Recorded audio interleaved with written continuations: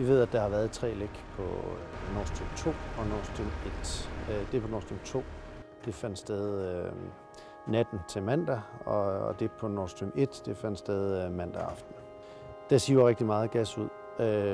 Det vil sige, at det er måske flere millioner kubikmeter i timen samlet set, der flyder ud, så rørene er ved at blive tømt.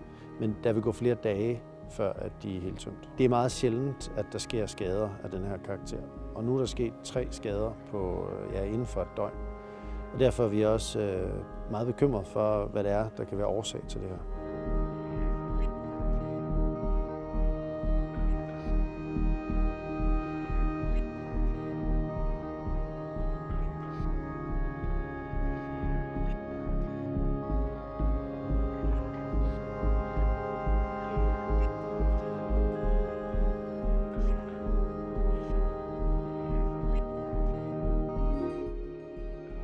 My understanding is the leaks will not have a significant impact on Europe's energy resilience. And what's critical is that we are working day in, day out, both on a short-term basis and a long-term basis, to address energy security for Europe and for that matter, around the world. The leaks are under investigation. There are initial reports indicating that this may be the result of an attack or some kind of sabotage, but these are initial reports and we haven't confirmed that yet. But if it is confirmed, that's clearly in no one's interest.